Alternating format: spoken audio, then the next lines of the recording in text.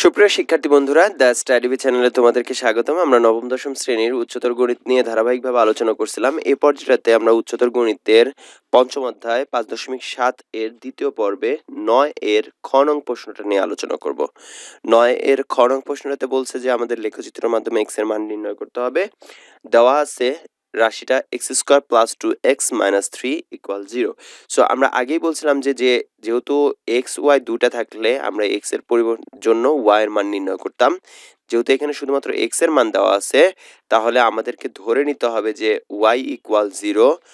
y = যদি 0 হয় তাহলে আমরা এখান থেকে বলতে পারি যে মনে করি y = এই রাশিটা, অর্থাৎ এই সম্পূর্ণ রাশিটা হচ্ছে y। তো তাতে করে হবে কি যে যখন আমরা গ্রাফ পেপারে যে কোনো একটা চিত্র আসবে, সেই চিত্রের যে বিন্দুটাতে এক্স এক্সিস্টকে এক্স অক্ষকে ছেদ করতেছে সেটাই হবে এক্স এর মান, তাই তো? কেননা আমরা জানি যে এক্স অক্ষে y = 0, y = যখন 0, তার মানে হচ্ছে কি যে এক্স এর যে মানের জন্য এই রাশিটা ডান পক্ষে 0 আসবে, তার মানে সেটাই হচ্ছে এক্স এর মান, তাই নয় কি? কারণ আমরা শুদ্ধ পরীক্ষায় দেখছি যে এক্স এর মানটা কোনটা বসালে ডান পক্ষ সমান হয়, left side equal right side হয়, তাহলে সেটাই হচ্ছে তার অ্যান্সার হয়। তো ঠিক একইভাবে এখানেও আমরা বলতে পারি যে y এর মানটা, অর্থাৎ y এর মানটা যখন 0 আসবে, y এর মানটা যখন 0 আসবে তখন x এক্সিসে অবস্থান করবে, x এর অক্ষরেখাতে, তখন সেটাই কিন্তু হবে আমাদের x এর মান বা সেটাই হবে উত্তর।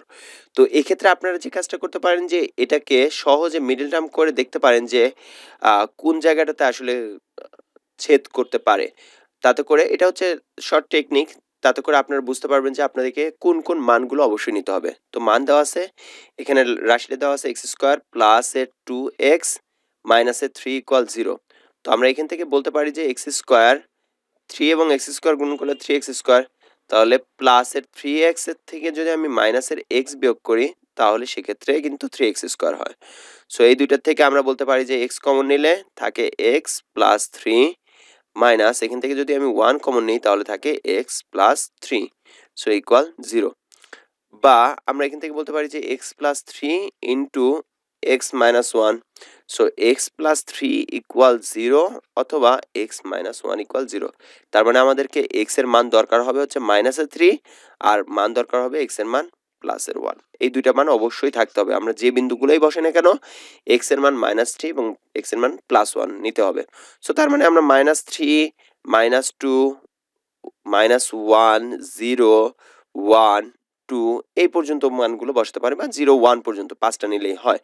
সো আমরা সেই কাজটাই করব যে x এর বিভিন্ন মানের জন্য সমীকরণটির লেখচিত্র অঙ্কনের জন্য x এর কয়েকটি মান বা x এর বিভিন্ন মানের জন্য আমরা y এর মান নির্ণয় করি। সো মানগুলো দিছি আমরা কি -3 থেকে +2 পর্যন্ত যে কোনো বিন্দুগুলো। সো আমরা একটু ক্লিন করে নিই। তো আমাদের যে মানগুলো দেওয়া পাইলাম সেই মানগুলো আমরা একটু বসাবো, ঠিক আছে? সো আমরা বলতে পারি যে x এর মান এখানে -3 ধরছি। আপনারা এটা ক্যালকুলেটরের মাধ্যমে করতে পারেন। আমাদের পার্ট 1 এ, অর্থাৎ এই অধ্যায় পার্ট 1 এ বলা আছে যে কিভাবে ক্যালকুলেটরে এই মানগুলো আসে, x এর মানের সাথে সাথে আমরা y এর মানটা পেতে পারি। সো আমরা বলতে পারি যে এখানে -3 যেমন হচ্ছে, আমি জাস্ট দুইটা দেখাই যে এই মানগুলো আসে কিনা। -3 দেখাবো আর প্লাসের 2 দেখাবো।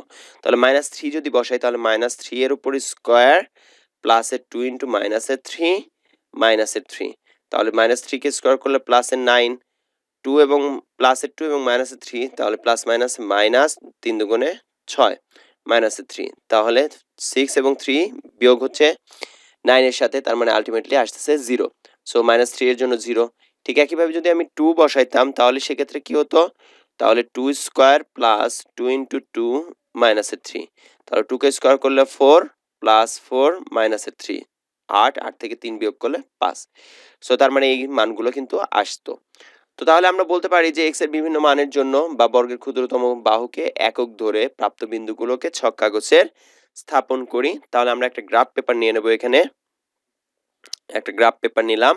সো তার x এক্সিস এবং y এক্সিসটা দিয়ে দেব।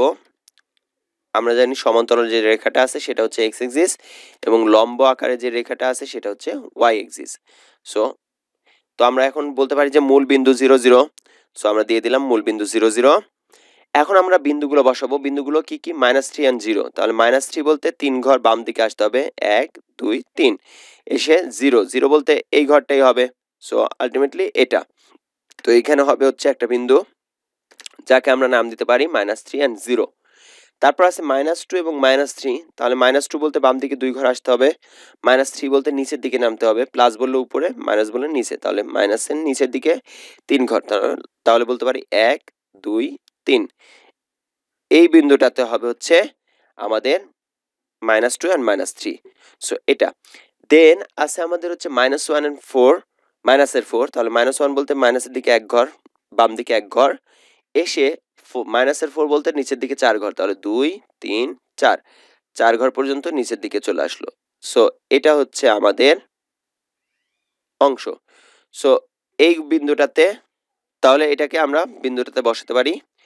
তো এরপরে আছে 0 এবং -3। 0 এবং -3, তার মানে 0 বলতে মূল বিন্দু, -3 বলতে 1 2 3, এই বিন্দুটাতে হবে। তাহলে এখানে আমরা বিন্দুটা বসাতে পারি। সো 0 and -3 এটা। তারপরে আছে 1 and 0। 1 বলতে প্লাসের 1, তার মানে ডান দিকে যেতে হবে 1 ঘর। 0 বলতে মূল এই বিন্দুটাই, তার মানে এখানে হবে হচ্ছে 0 and 1 and 0। তারপর আছে 2 and 5। 2 বলতে 2 ঘর সামনের দিকে, ডান দিকে 2 ঘর যেতে হবে, 2 ঘর। 5 ঘর উপরের দিকে, 1 2 3 4 5। সো এই ঘরটা হবে হচ্ছে আমাদের 0 and 2 and 5। সো এইটা 2 and 5 দিয়ে দিলাম। এখন আমরা হাতে এই বিন্দুগুলোকে যোগ করে দেব। আমরা চেষ্টা করব সম্পূর্ণ বিন্দুগুলোকে হাতে করার জন্য, কেননা হাতে করলে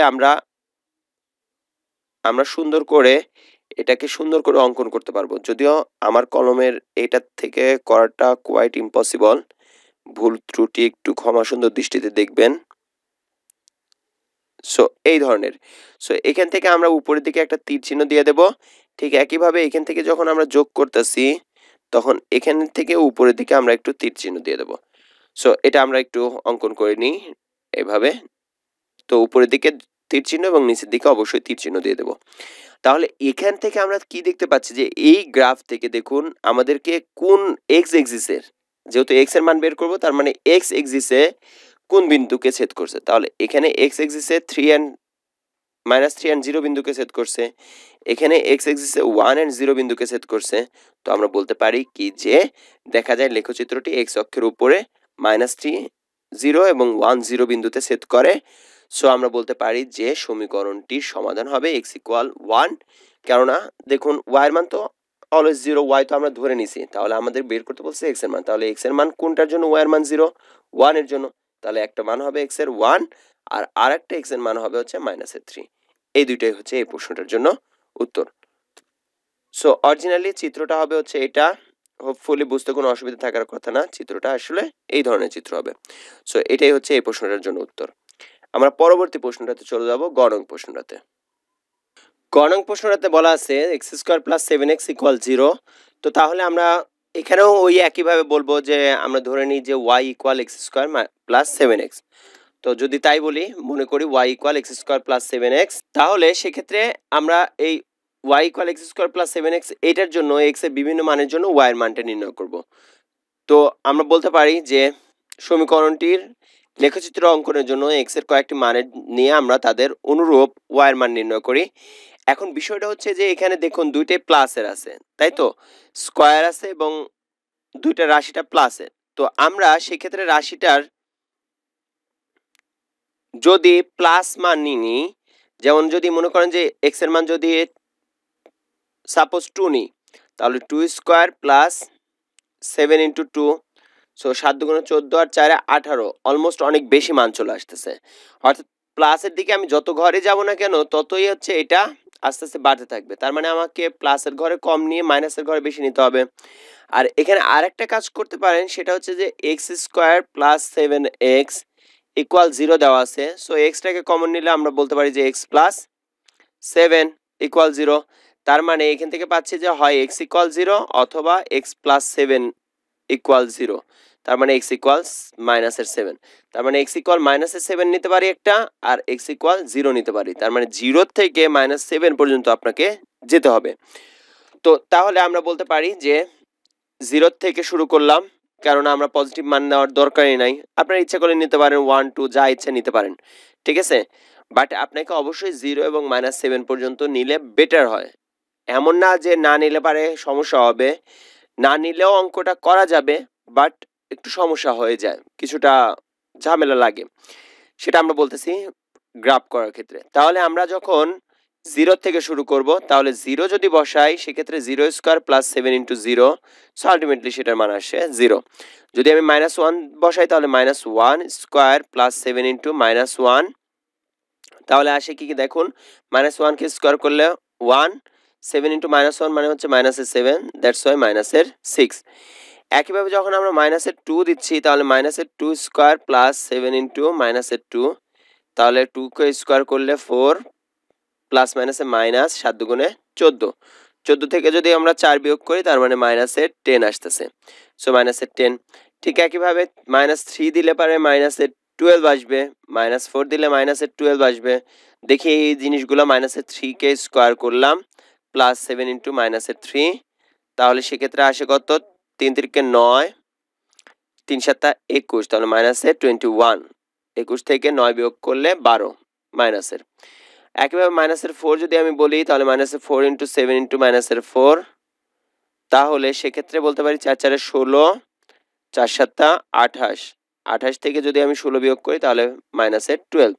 সো একে একে আমরা যদি -7 দিই তাহলে কি আসবে, -7 স্কয়ার প্লাস 7 ইনটু -7, তাহলে দেখুন 7 7 49 প্লাসের, আর 7 ইনটু 7 মানে হচ্ছে 49, সেটা হচ্ছে মাইনাসের। So ultimately 49 - 49 = 0। সো 0 থেকে শুরু করে আমরা -7 পর্যন্ত এই বিন্দুগুলো এখন বসাবো গ্রাফ পেপারে। তাহলে বলতে পারি যে বর্গের ক্ষুদ্রতম বাহুকে একক ধরে বা এক একক ধরে প্রাপ্ত বিন্দুগুলো ছক কাগজে স্থাপন করি। তো স্থাপন করার জন্য আমরা এইটা একটা গ্রাফ পেপার নিলাম, তার এক্স এক্সিস এবং ওয়াই এক্সিস নির্ধারণ করে নিলাম, এক্স এবং ওয়াই এক্সিস। সো আমাদের বিন্দুগুলো কি কি আছে দেখুন। প্রথম আছে হচ্ছে মাইনাসের, আমরা যদি এখান থেকে বলি -7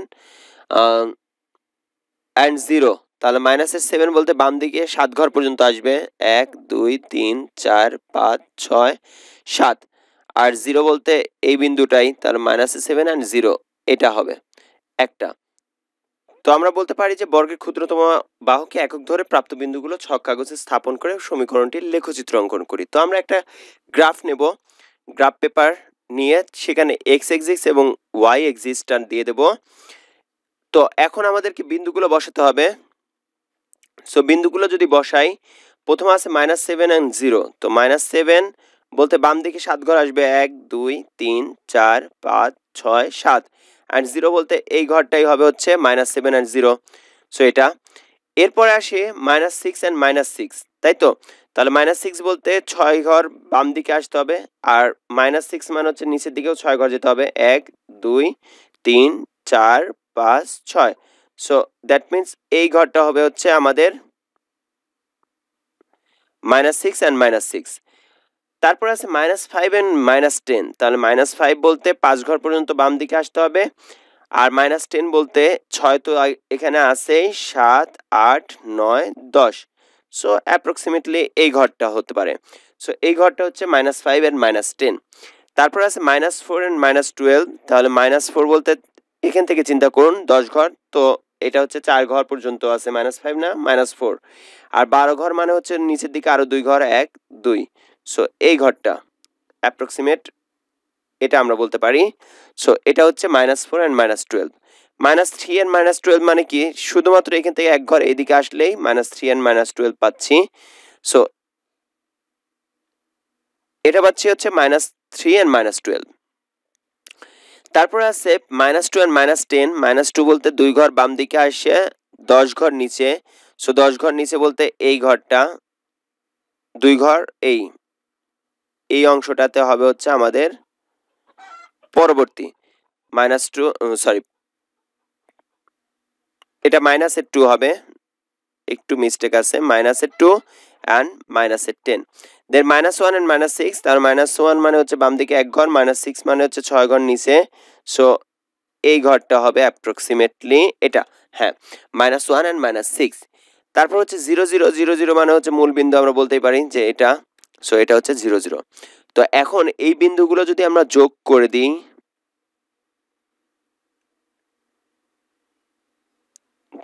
দিই, তাহলে সেক্ষেত্রে আমাদের কিন্তু লেখচিত্রটা পেয়ে যাচ্ছি। তো অবশ্যই একটা জিনিস কাজ করবেন, উপরের দিকে এটা তীর চিহ্ন দিয়ে দিবেন এবং এটাও উপরের দিকে একটা তীর চিহ্ন দিয়ে দিবেন, কেননা এই রেখাটা শেষ হয়নি। এই ছিল লেখচিত্রটা। তো আমরা এখান থেকে বলতে পারতেছি কি যে এক্স অক্ষ, অর্থাৎ বলবো যে এই লেখচিত্রটা, অর্থাৎ আলটিমেটলি কিন্তু এই ধরনের লেখচিত্রটা তৈরি হবে। তো আমরা এখান থেকে বলতে পারি যে লেখচিত্রটি এক্স অক্ষের উপরে 0 0 বিন্দুকে এবং 70 বিন্দু দিয়ে যায়। তাহলে এখান থেকে y এর মান 0 পাইছি কোনটায়? এটায়। আবার ঠিক একইভাবে এর দ্বিতীয়টাতে। তো তাহলে আমরা বলতে পারি যে সমীকরণটির সমাধান হবে x = 0 এবং x = -7। সো এই ছিল এই প্রশ্নটার সমাধান। আমরা এর পরবর্তী ভিডিওতে আমরা ঘ থেকে বাকি অংশগুলো নিয়ে আলোচনা করব ইনশাআল্লাহ। ধন্যবাদ সবাইকে। আসসালামু আলাইকুম।